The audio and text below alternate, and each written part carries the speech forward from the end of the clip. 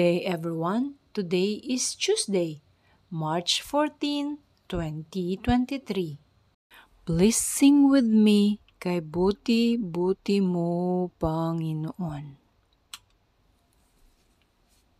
Kay buti-buti mo, Panginoon.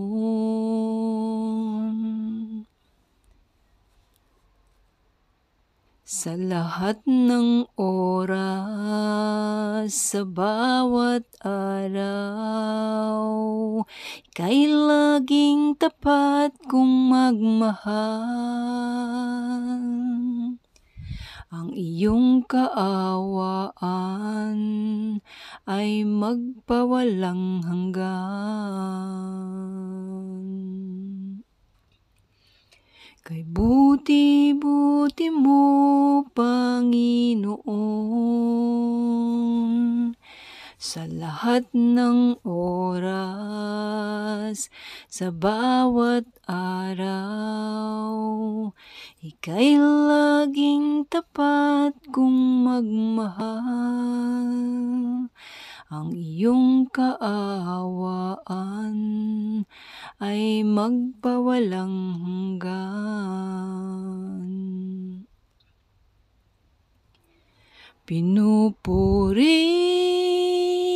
sinasamba kita, dakilang Diyos at Panginoon. Tunay ngang ika'y walang katulad, tunay ngang ika'y di magbabago, mabuti ang Diyos na sa amin nagmamahal. Pinupurit, sinasamba kita, dakilang Diyos at Panginoon. Tunay ngang ika'y walang katulad, tunay ngang ika'y di nagbabago, mabuti ang Diyos na sa amin nagmamahal. Kay buti-buti mo, Panginoon.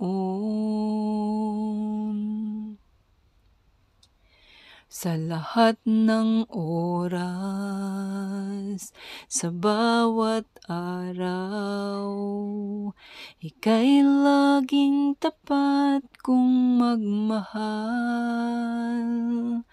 Ang iyong kaawaan ay magpawalang hanggan.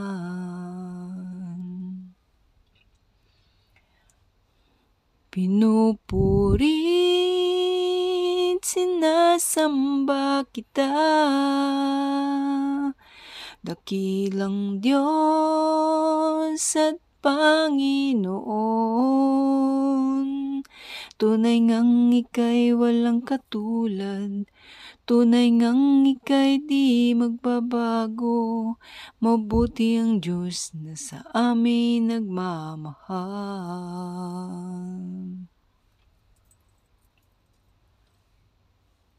Pinupurit, sinasamba kita, dakilang Diyos at Panginoon. Tunay ngang ika'y walang katulad, tunay ngang ika'y di nagbabago, mabuti ang Diyos na sa amin nagmamahal. If you do not forgive your brother from your heart, the Father will not forgive you.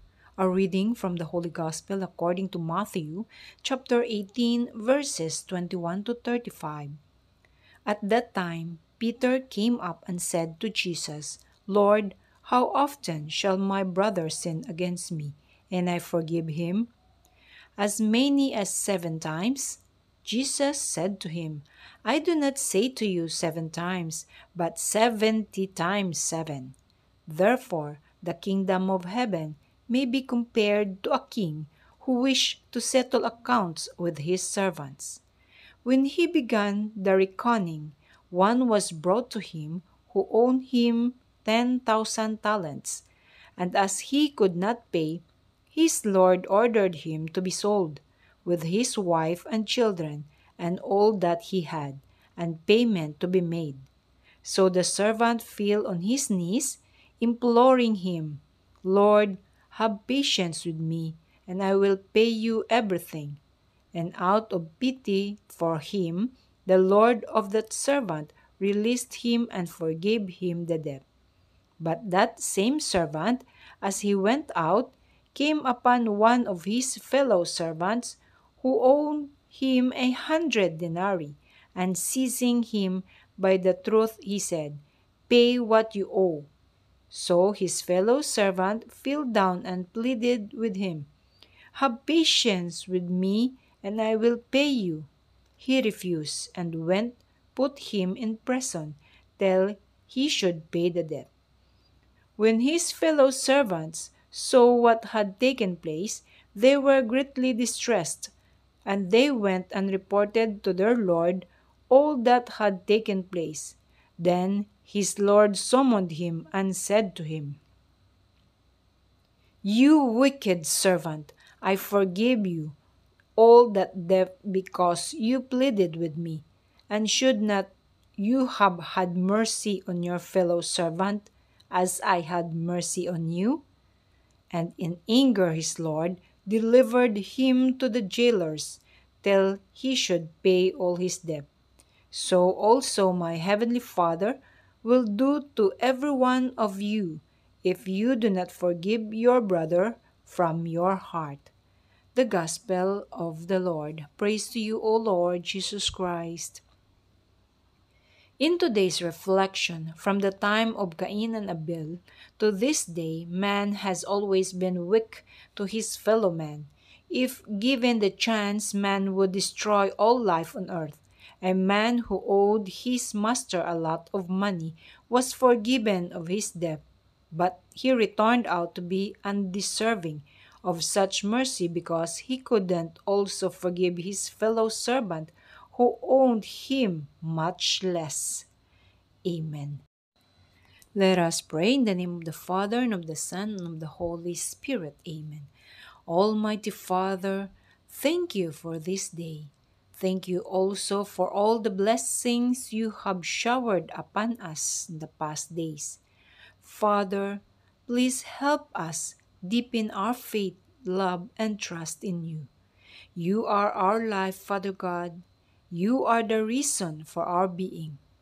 With you dwelling in us, our life becomes worth living, despite the struggles we meet in this earthly pilgrimage.